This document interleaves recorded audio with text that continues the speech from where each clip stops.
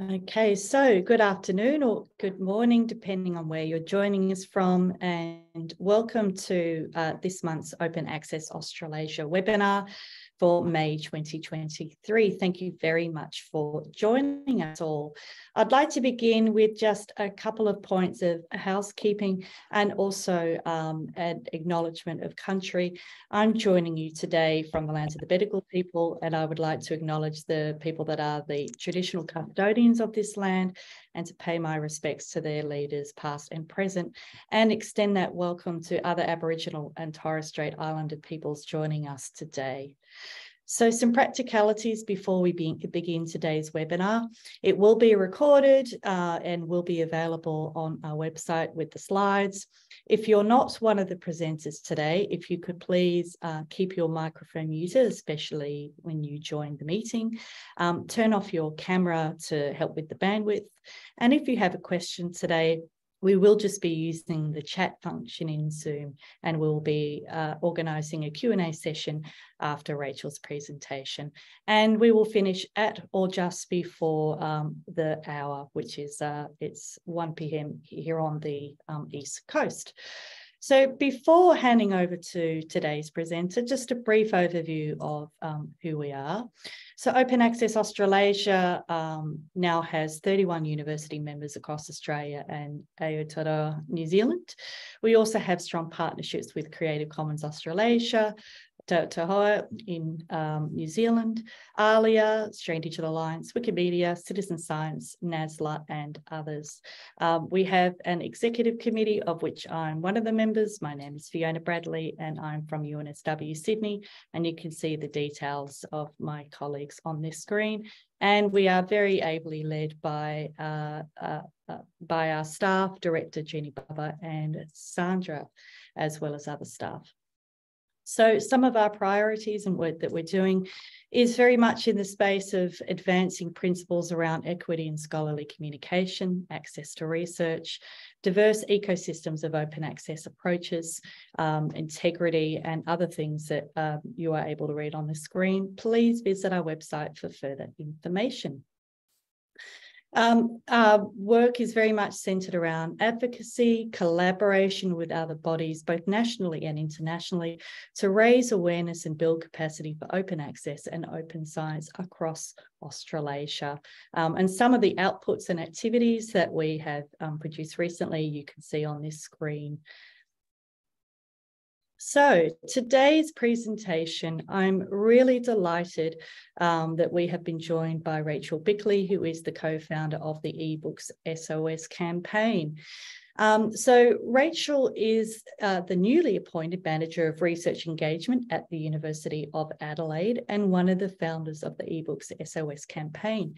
She moved to Australia in 2022 from the UK, where she had previously been working at London Metropolitan University Library, supporting teaching, learning and research. And prior to that, she had academic library positions in various universities across the UK. Her interests include open access publishing, research impact, critical and sustainable collection development, and critical pedagogy. I'm really delighted to welcome Rachel to our webinar today. As you will hear from Rachel, the story of this campaign is very relevant to us here in Australia, not only as an example of some of the similar issues that we and our library users are facing in terms of access to ebooks, but also an incredibly inspiring story of how we can work together to advocate for change from the grassroots all the way up. So I very much look forward to Rachel's presentation and hearing suggestions from attendees here about how perhaps we could take this forward through Open Access Australasia and with other organisations. So with that, I will now hand over to Rachel. Stop sharing my slides and over to you. Thank you so much, Fiona. I'm really happy to be here today. So I'm going to share mine now. Just give me a second.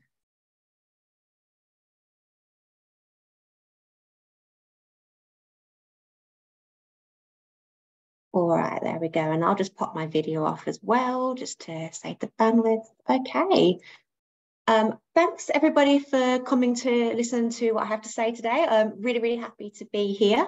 As Fiona said, I work at the University of Adelaide Library. I'm very recently manager research engagement. I just started last week.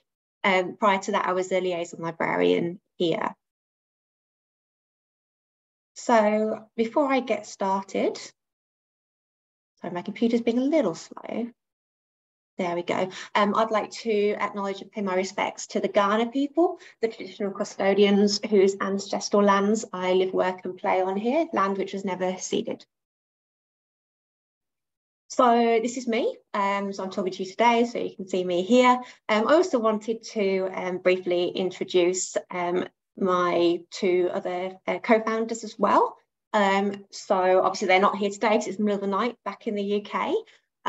But Johanna Anderson is the person who started it all, really. So she was the one who said she'd like to start this off, and Caroline and I answered her call. So Johanna is a subject librarian at the University of Gloucestershire. She is a very long time advocate for libraries, and she's led and been involved in so many other campaigns within the UK, including things like Friends of Gloucestershire Libraries and Voices for the Library, which were advocating for public libraries, which really came under a lot of pressure since 2010 when the Conservative government came in. And Caroline Ball is an academic librarian at the University of Derby. So she's the other co-founder, along with myself. We answered Johanna's call to get this going. And Caroline is also a senior fellow of the Higher Education Academy. She's a copyright expert, a Wikimedia UK trustee, and was UK Wikimedian of the Year in 2020. Okay, so before I get started with talking, because I've got quite a lot to say, I thought I would show you this little video. Hopefully it plays okay. If the sound isn't working, that's all right. It's just music. You can get what you need to see from the screen. So this is a fantastic video that Caroline made for us. It's ebook SOS in slightly over 1 minute, but it's something we use a lot to explain what the campaign is.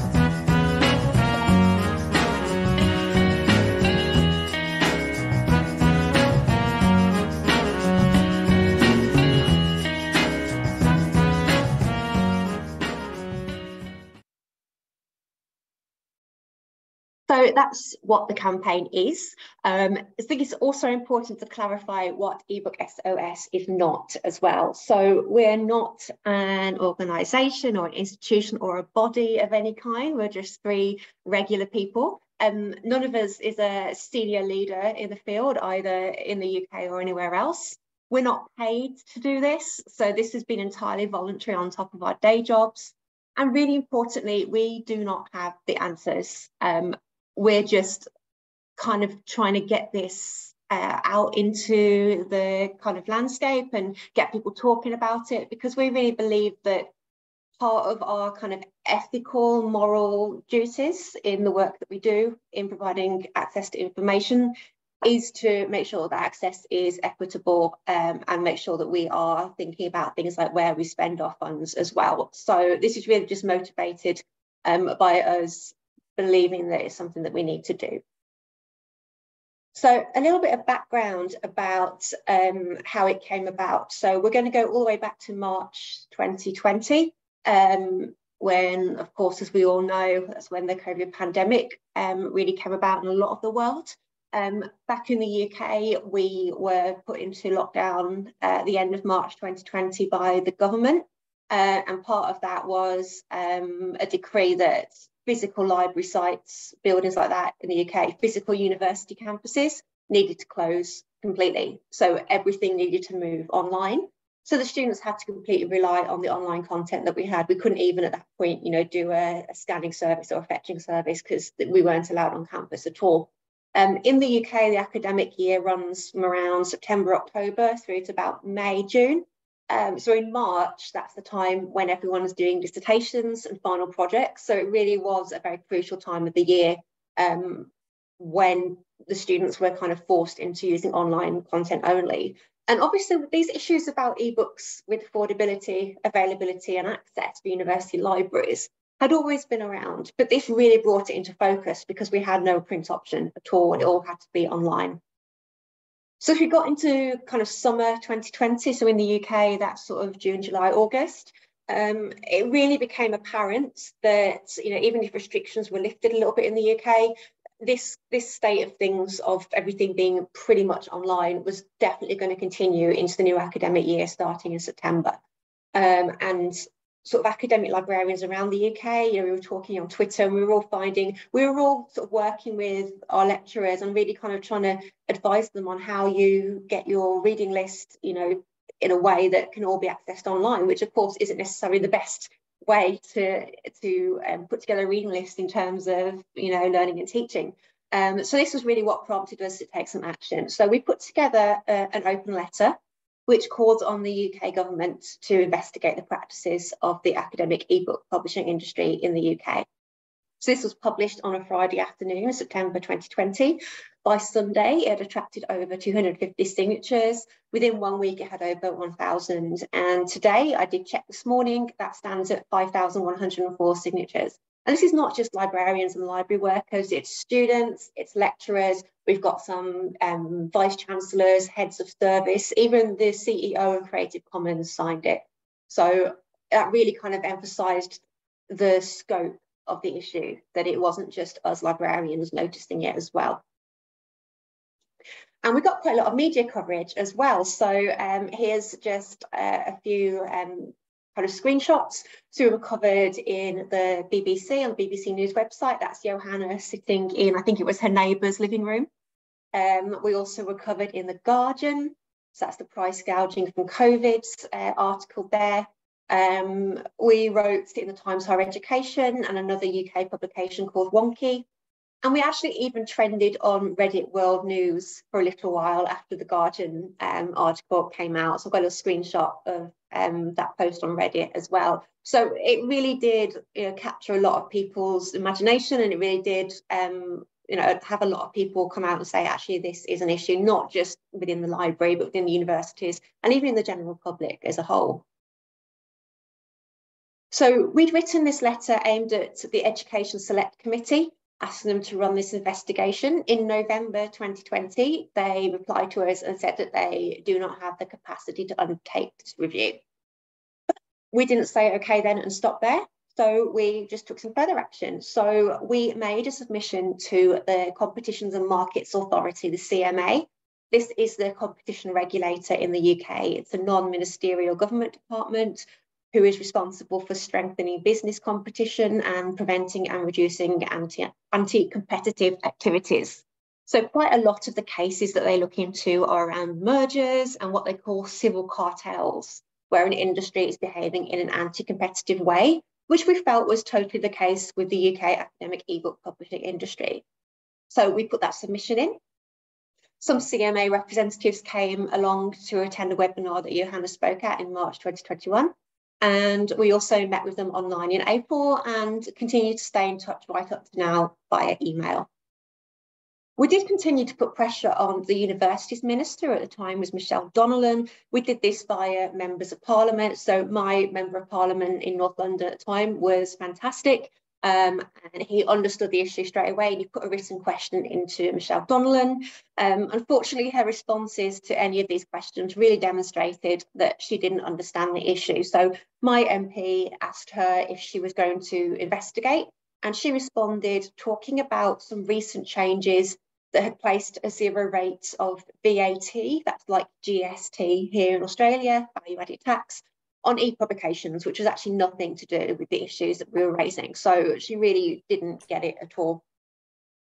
Then in May 2021, we were contacted by a Department for Education advisor who wanted to meet with us to know more about the issues with a view to preparing a briefing paper for the university's minister, Michelle Donnellan.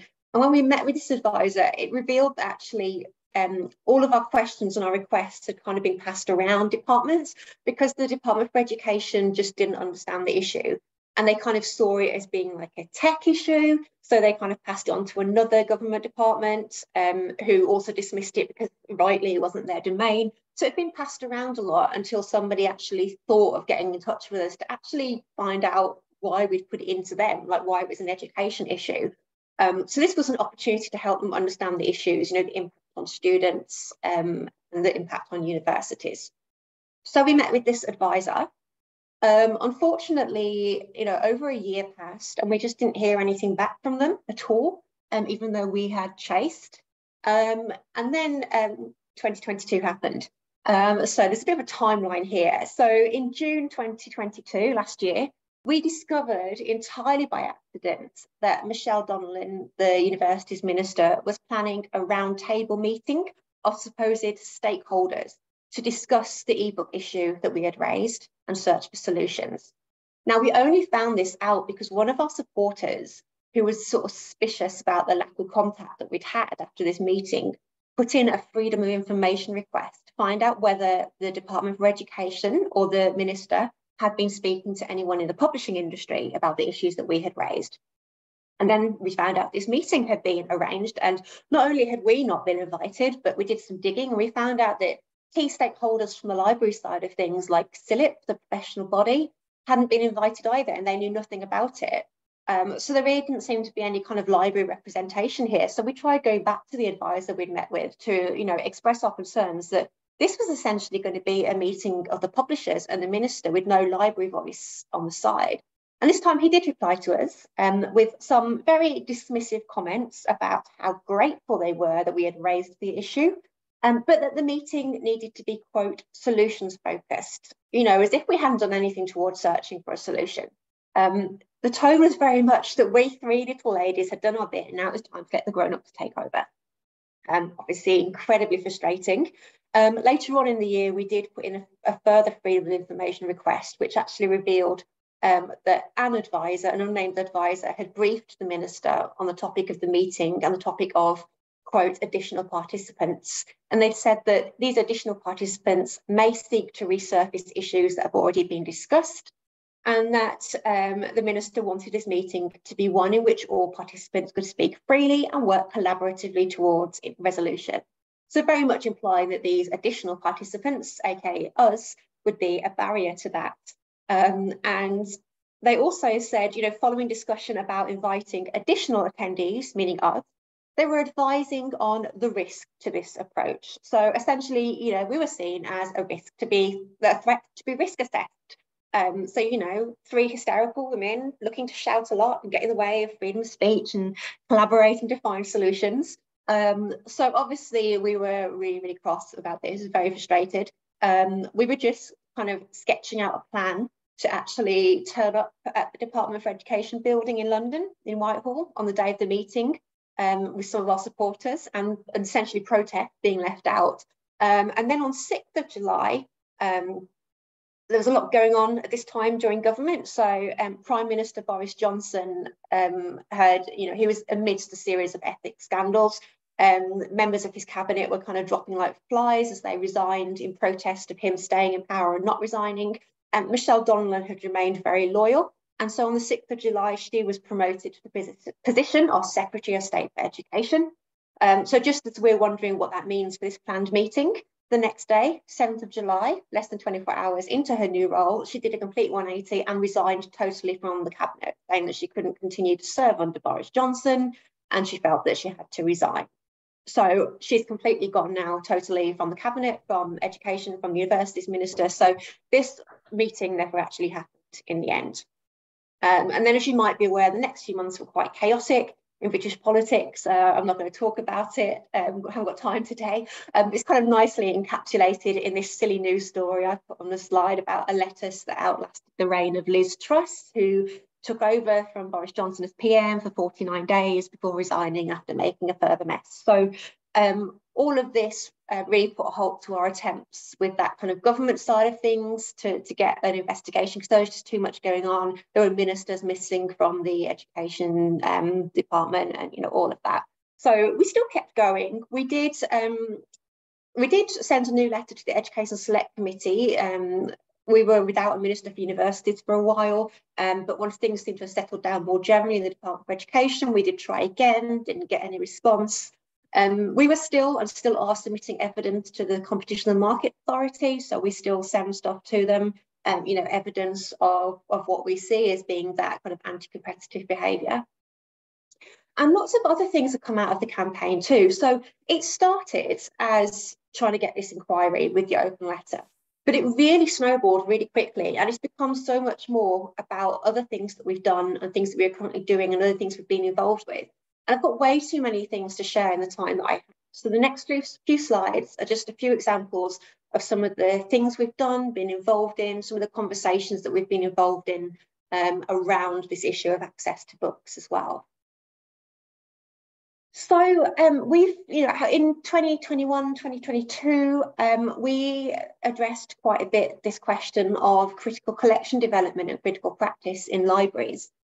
So as I kind of alluded to at the start, we've always said from the start of this campaign that one of the reasons we're doing it is that because we feel that as librarians, we have an ethical duty to be speaking up about issues around access to information, and to be making ethical decisions in how we spend our funds to develop our collections. And so we presented at some conferences, for example, so the Critical Approach to Libraries Conference, we talked very much about critical collection development. I spoke last year at Lilac, which is a massive information literacy conference in the UK, on information literacy as activism and that kind of ethical side of speaking up and that kind of side of things in being a librarian as well. And we also, you know, found through some of these discussions and these conferences, actually from, you know, 2020, 2021 onwards, some academic libraries had already started updating their collection development policies to really preference open access material or material that was bought from publishers which were charging a fair price, not putting really restricted licenses on the material and that kind of thing. And actually some libraries started looking at it as a result of the ebook SOS campaign. So at my old place, we had started thinking about this as well. Did we need to update our collection development policy to really make sure that there was that ethical side reflected in it? Another great thing that we arranged as well is in May 2021, a group of volunteer experts, completely in their own time, created a guide called Can My Students Read My Books? I put the link on the slide here. So this is aimed at academics who are teaching university, want to publish a monograph, and also, of course, want their students to be able to read it. So it's showing them the issues and saying, actually, are you sure that your student will be able to buy the ebook for your students to read? And it even includes questions they can ask their publisher and even clauses they can try and get into their publishing contract. This is on the ebook SOS site. It's a Creative Commons published type of material, so it can be used and adapted by anyone. So at my old place, for example, we made our own version slightly tailored to our university to keep on our staff zone. So anyone is very welcome to make their own version of that or link out to it. Something else that we've been able to do is actually, you know, getting into the publishing world and working alongside publishers and working with publishers. So there's just a few examples here. So for example, I co-authored an article with Lucy Barnes, who is an editor at Open Book Publishers, which is a UK-based open access book press, on how we envisage from both our viewpoints that open access could shake up ebook publishing, so how that's one thing that we should be looking more into. And then Johanna has been on a panel at the Independent Publishers Guild Spring Conference. We were shortlisted for an Open Publishing Award. Johanna's recently met with a researcher for the Publishers Association in the UK, which is looking at the academic ebook market. And also this year, Caroline was quoted in a Wired article, which was actually about the recent case with the Internet Archive and their publishing things, making things available online during the pandemic. This article, to be honest, isn't great. So it kind of claims to look at the issues raised by the recent court case against the Internet Archive. And it's supposed to look at different viewpoints. And Caroline's quoted in support of the Internet Archive and controlled digital lending, which is great. But this article does contain some fairly wild and unsubstantiated claims presented in there from other people about library e-lending being damaging to authors and that kind of thing. And they haven't really addressed any of the kind of questions that people have put to them after that. So just a warning, it's not a great article, but we did get in there, we did get quoted as one of the viewpoints. We've also been involved in putting pressure on particular publishers in certain situations. So these examples here are not, just ebook SOS. We can't claim credit for these. These are things that we've been involved in, that our supporters have sort of actioned as well. So just a couple of examples. Back in 2021, Stephen Grace, who is the Deputy Head of Library and Learning Resources at London South Bank University and one of our supporters, made a complaint to Pearson because they've noticed at LSBU that some ebooks published by Pearson and bought via ProQuest eBook Central had entirely removed the ability to print or download portions of the book. And in some case, the library had only recently bought a copy of this same title that had had a 5% allowance. They were really unhappy with these license conditions, and Stephen actually believed it to be illegal under UK copyright legislation. And then, of course, there is the impact on access to text for students with additional needs who require that print and download allowance. And so the end result was actually that Pearson responded by reverting to their previous license, which allowed downloading and copying of 5%. So that was a fantastic win from one of our supporters.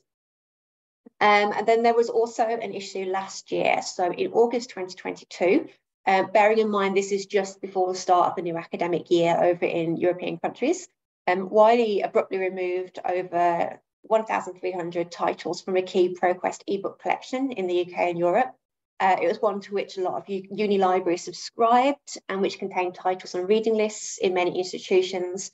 And at the same time, they were also trying to relabel many of these withdrawn titles as e-textbooks and then subsequently market them on a subscription model. And of course, we and others condemn this move and the impact it was going to have on students. This is right before the start of the academic year over there, where people have already done their reading lists. So there was a joint statement from various Irish library associations, the Library Association of Ireland and some others, condemning the move. And the Irish library associations have been amazing from the start of the campaign. They've been really key allies to us. And this statement was actually covered in the Irish media. So there's the link to a news article there. And Student Union at University College Dublin as well also got behind this. So they issued a statement supporting the statement of the library associations and, re-emphasising the impact this was going to have on students. And Dr. Philip de Souza, who was at University College Dublin, also actually resigned his position as a contributor to the Wiley Encyclopedia of Ancient History due to, and I put the quote from him on the slide here, due to the actions in regard to the ebook collections. So he was actually driven to resign his position in protest to that. So in October 2022, Wiley said, they'll return the removed titles to the package until June 2023. So obviously that was a really fantastic win in terms of getting them back onto the package. And that was, really as a result of pressure from mostly from Ireland, from the library associations there. But of course, it highlights, the issues that we still have. So this was till June 2023, which is next month. So what's going to happen next month? Are these all going to disappear again? And I've linked there to a blog post about this whole issue, which is up on our website, which you can read if you're interested to see that. And then something else we've been interested in and involved in conversations with is conversations about alternatives to the traditional model. So way back in 2020, when, as I said at the start, we were all trying to work out how to support our students doing dissertations and final products, loads of librarians crowdsourced, and I put a link here, crowdsourced a spreadsheet of open access research methods, ebooks and other online resources around research methods to support our dissertation students. So on top of what we had in the collections, we sort of crowdsourced this spreadsheet, which I certainly sent around to some of my faculties and sent to students as well. We were also a supporter of controlled digital lending, CDL. If you're not sure what CDL is, to explain it in the context of book lending, it's the idea that libraries should be able to lend out digitised copies of works in their collection on a strict owned to loaned ratio. And the lending is controlled through the use of technological protection measures, which will prevent illicit copying and limit the length of loan periods. So in effect, it gives libraries a choice between digital and physical formats in how to give access to works in their collection. So IFLA released their position on CDL in June 2021, and this was very much driven by Ben White, who is someone who has done a lot within ebooks OS as well. So that was fantastic to see, and again, that's something we totally support. And we also support that through being signatories to Library Future's International Statement of Solidarity, which is supporting controlled digital lending and the necessary copyright updates to support that. So Library Futures are a US-based digital library policy and advocacy organisation, and their aim is to preserve libraries' abilities to offer digital access to information. So this statement calls for copyright reform, introduction to controlled digital lending, reasonable prices for libraries when we are buying things, and an investigation into what they call the market failure of licensing. And then last year, it was really great to be cited in Glyn Moody's book, Walled Culture, which looks critically at digital copyright. So our campaign was spoken about in that context as well. I've put a link to the book there. Of course, it is open access, so it's there for anyone to read. So in terms of support from the UK sector, in 2021, we were invited to join a working group with representatives from across the sector. That included people like CILIP, Professional Body, SCONAL and JISC, Research Libraries UK, some purchasing consortia were all involved in this working group. And in October of that year, a joint statement was released on behalf of that group, behalf of the UK sector, on access to ebook and e-textbook content, includes a number of documents. Again, I've put a link if anyone wants to look at it. And it includes encouragement to library directors to actually support our submission to the Competition and Markets Authority. It includes information for us to share with academics, and really sort of takes the position of, you know, we do need to be doing something about the issues. However, overall, I do have to say we have found support from the UK sector leaders to be generally lacking. So I said at the start, we're just 3 regular librarians doing this on top of our day job. What we really needed were sector leaders to really take this on and drive it, because they're the people who have the power to do it. And unfortunately, you know, despite this joint statement and despite various promises, we just didn't get that support. We just didn't get people really raising it and taking it on. It really was kind of left to us. And you can really contrast that with other places. So I've got a slide here that just has a few examples of how it is a global issue. So I've mentioned already the Irish Library Association. Right from the start, they released a statement supporting goals of the campaign, calling on the Irish government to launch a similar investigation. Sector leaders in Ireland were on board straight away. And, you know, we met Library Futures, IFLA offered the support to the campaign. Our online presentations on our Twitter hashtag has participants from all over the world. And I've done a little map here, and the yellow dots all represent speaking engagements we've had either in person. So Johanna and Caroline had some Europe trips last year, or virtually. So Johanna's presented at conferences virtually that were from Canada and the US. So these are, you know, where we've spoken, and we've had attendees from pretty much all over. We've had attendees from Africa and Asia, for example, at some of our online presentations. So it really does illustrate that while we were speaking very much about the UK kind of state of things, it really did capture the global imagination. It really does seem to be a global issue. And then this year we've had a massive win in Ireland. And I say we, but this is all Library Association of Ireland that has done this. So as I said, they've been on board with us since it started. Irish sector leaders have been calling for change since it started.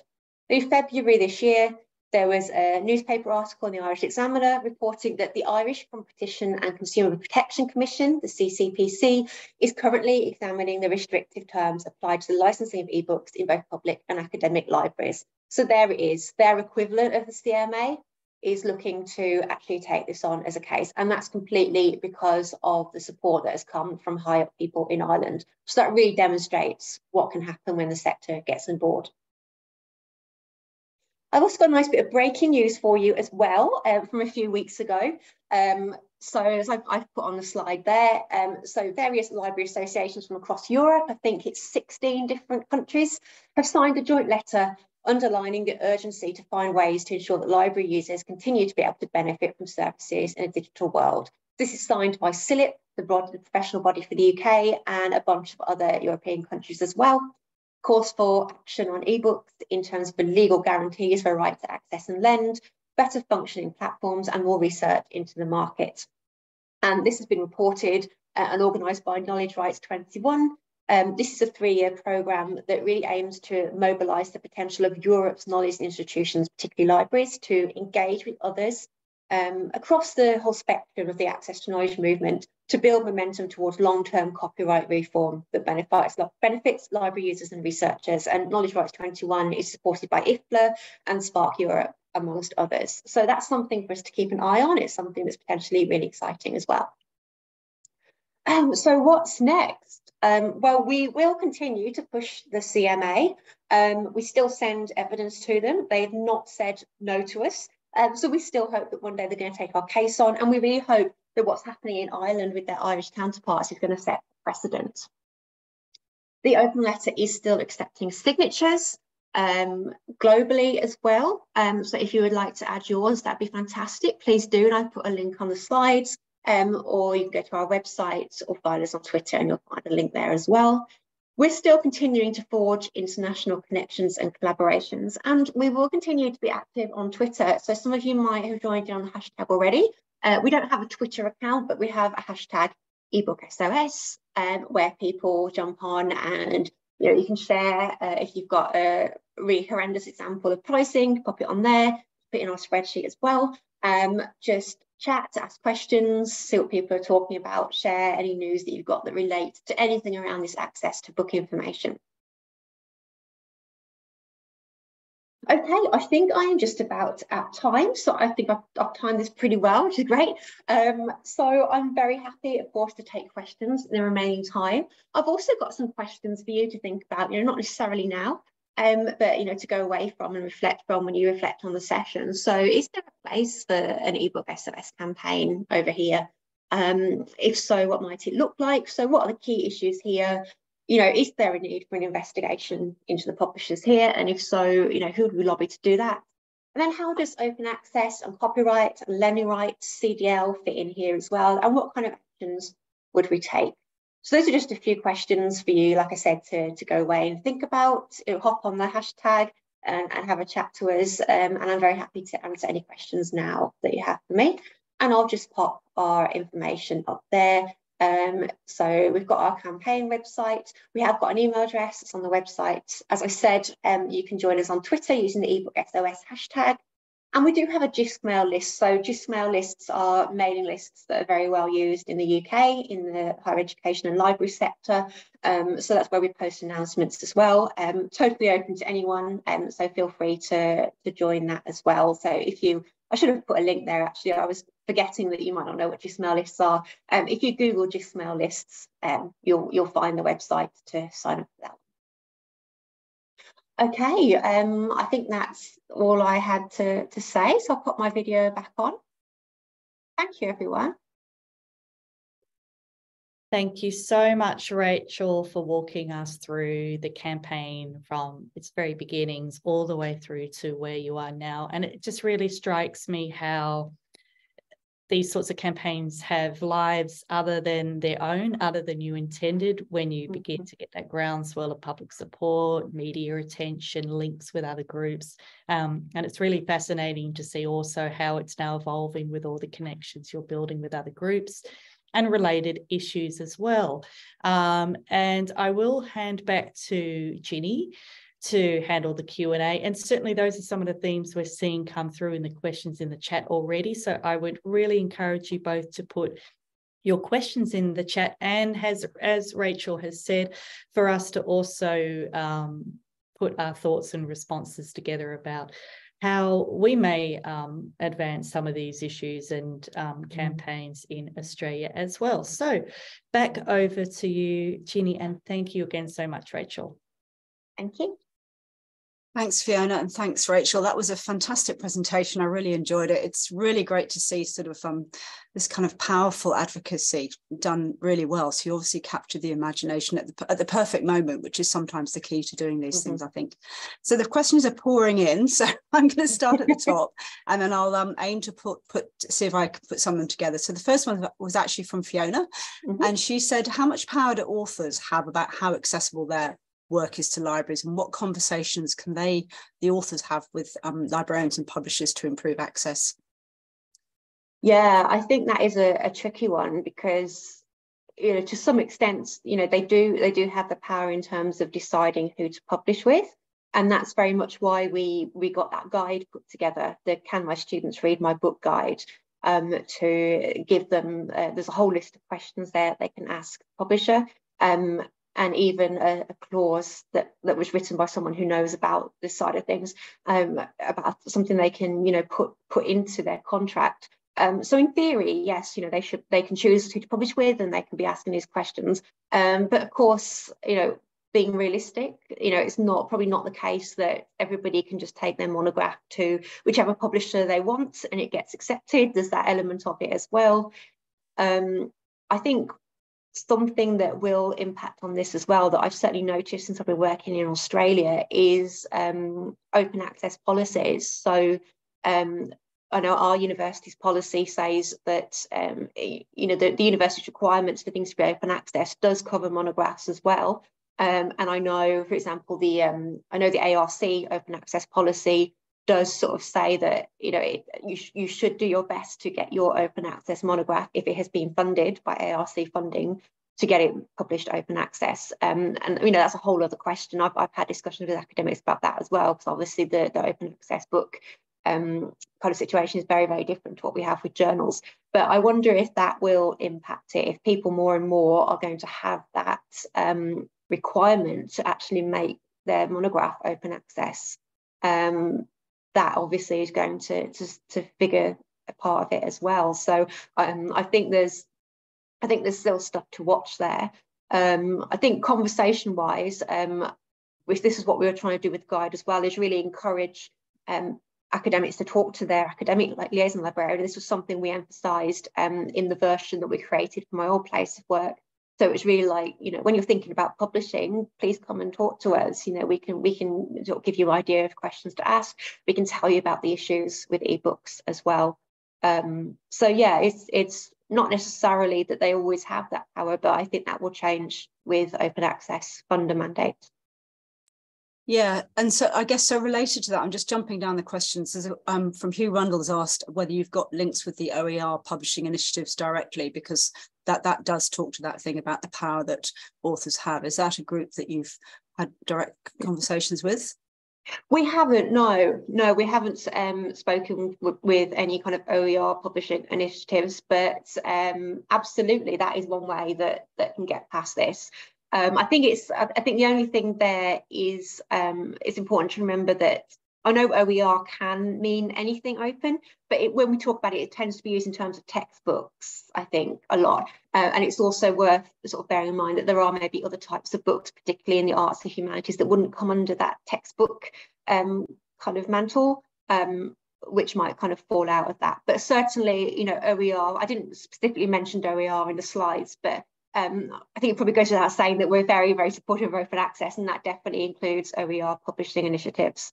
And you're absolutely right, it attacks that problem in the ways. I'm just looking at what Hugh has written there.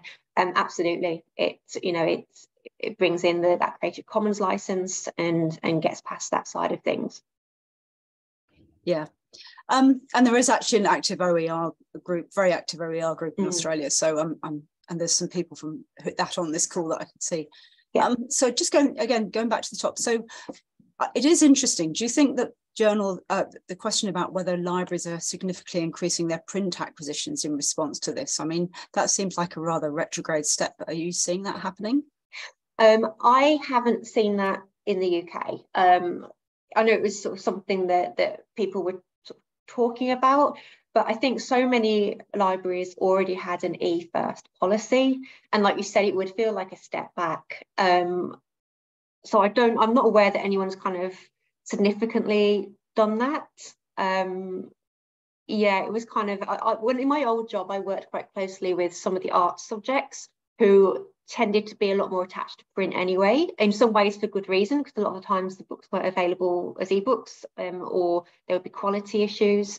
So there was kind of more of a push for print there. But no, I personally haven't seen that kind of removal back to using print, because of course ebooks do have advantages, especially I think since the pandemic. I know here in Australia there's always been a big distance learning and remote learning kind of cohort, but in other countries where that hasn't maybe been such a big thing, I think we're seeing more of that and more kind of hybrid learning. So it still is really important, even though the physical libraries are open, to have the online material as well. So I think a lot of people are kind of interested in ideas of controlled digital lending and that kind of thing, because that really, in a way, can kind of bypass some of the problems without sort of having to revert to print, because CDL would allow us to basically, you know, treat them both the same in a sense. But obviously there's copyright reforms that need to be done there, so that's way bigger than us. But I think a lot of people are quite interested in that idea. Yeah. Janet Cashwell had a question about what do you see the future for accessible books. So that's quite a big question. But I just wondered if I could tie it into a question that I had, which is that you said that you found it hard to get high-level buy-in across in the sector in the UK. Do you think that's because there's a lack of understanding, or do you think that is because there was lobbying against it, or what? Just a kind of questions about where you think this might be going, and what are the drivers to making this happen or not happen? Yeah, so I think the impression we got about the lack of support in the UK sector, I think a lot of it was actually not wanting to upset publishers. And I appreciate that in some cases. So, for example, JISC are the organisation who do a lot of the negotiations with publishers for the packages and deals that university libraries buy there. So I can understand that they've got a foot in both camps. But, you know, other sector leaders, just from conversations we heard or things that we did sometimes have people who were a little bit higher up than us, who we were on good terms with, kind of, you know, let us know that maybe certain things had been said. And it really sounded like a lot of people just didn't see rocking the boat as being worth it. We even heard this idea that it could make it worse. Well, our feeling was, you know, it couldn't really get much worse, you know, with the issues that we were having. So certainly in the UK, I feel like there was a reluctance to rock the boat, and a reluctance to kind of open up what comes next, because, you know, leading to the question of what happens, you know, like you said, it's a massive question, and I think there needs to be a lot of very, very, very high level change in terms of copyright. You know, we're talking about controlled digital lending, in terms of open access. You know, I was saying just now, open access books are not, we don't have the things for open access books we have for open access journals. That one is developed, and then also, we're not talking about journals today, but of course there's also the issue of transformative agreements, which actually aren't potentially very transformative and are a nice kind of way for publishers to make money. We don't want to fall into that trap either. So there's a lot of reform that needs to be done. And I think what we see as the future is being a really good balance of open access monographs, OER, CDL, And then, you know, the fact is that sometimes we still will need to buy things. So giving that arts examples, sometimes they use older books that haven't been digitized yet. We still need to buy those things, or some more specialist things. So I think what we see is that there's not just one solution. It's having a kind of balance of all of those. And that's why we're still pushing for this investigation. We're not just promoting the alternatives, supporting CDL, we're actually still pushing for this investigation into the industry to try and solve the problems that are still there with the books that we are buying. I think that's a really great perspective, the need to have an overall look at it rather than, you know, kind of picking out individual parts which maybe don't make a sort of coherent sense. And then that potentially makes it harder for, you know, people to ignore the need to change things. So just going on to the questions, Ash Barber's got a question. She says, what supporter stakeholder groups do you feel have had the most success with in terms of getting them on board? Or is it individuals? I'd love to hear your thoughts for how you've managed to, who's been most supportive, as it were.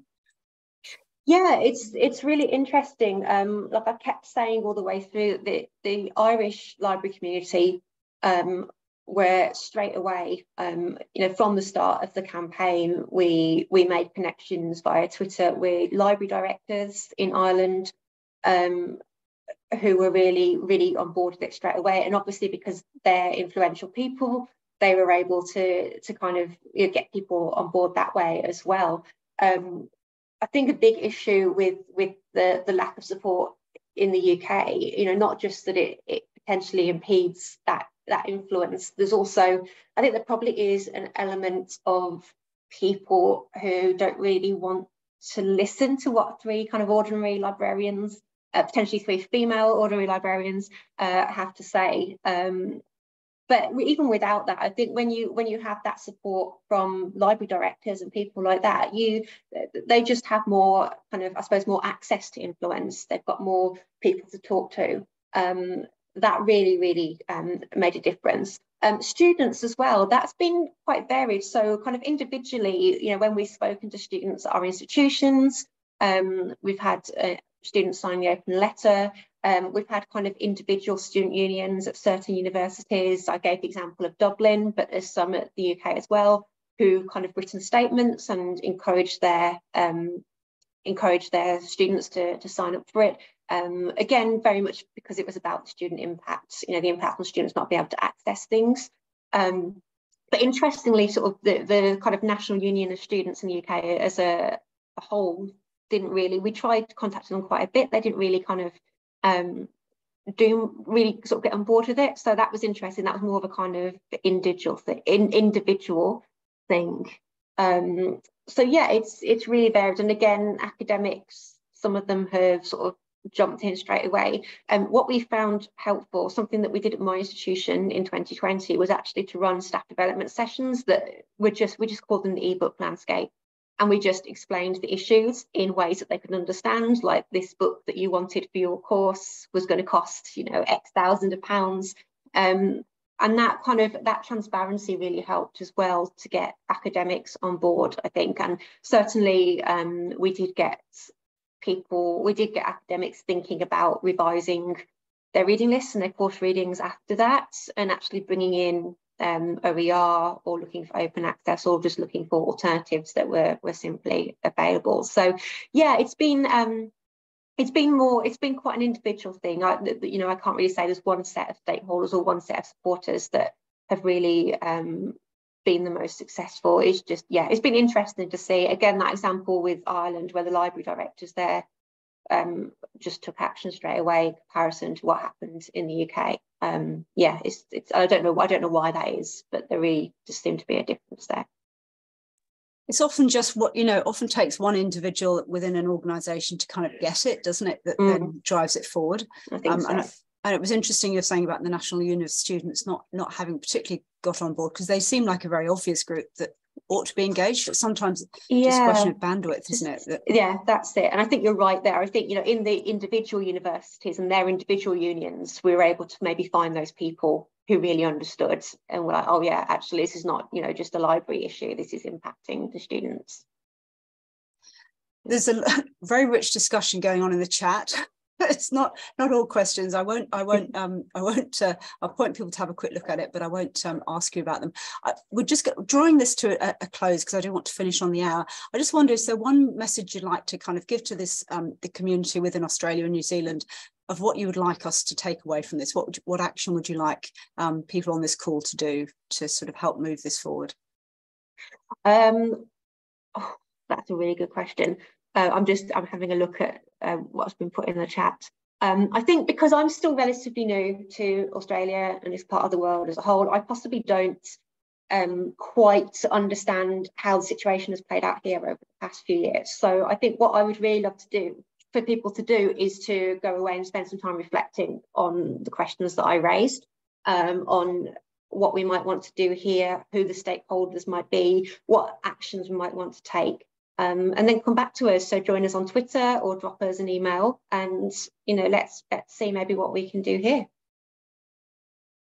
Fantastic. Yeah, there's a rich set of resources, one of the which on your website, and there's also a few things that people have put to in the chat themselves. I think it would be, again, I agree with you, very worthwhile people reflecting on what you've already put out there. And if you're willing to speak to other groups, maybe people can get in touch with you directly about that, because I really appreciate the need to, it's a sort of constant need to raise awareness about these kind of things and make sure that the message gets out sort of widely. So I'll draw this to an end. Thank you very much for that. That was a fantastic talk. I think we've had more than 100 people on the call. We had a high group signed up, and I know that many people will look at this when we put it up on our website, which we'll do shortly. I would really encourage anyone on the call to look at the resources that Rachel's provided. Feel free, and please do tweet about this. Make sure that you kind of disseminating it. And yes, if there's any other questions, then I guess Rachel, you're the person to go to about this, and please keep in touch with us about any future developments. We have a newsletter at Open Access Australasia, and we're very happy to share anything there that news you'd like to do. Fabulous. I'm just dropping my email address in the chat. If people are on Twitter, you can always get me on Twitter, but if you're not, apologies, I sent that to Sandra directly rather than to everyone. I'll just drop my my work email in the chat for you. So if anyone wants to get in touch, please do. Great. Thank you very much, Rachel. Thanks, everybody. Thanks, Ginny.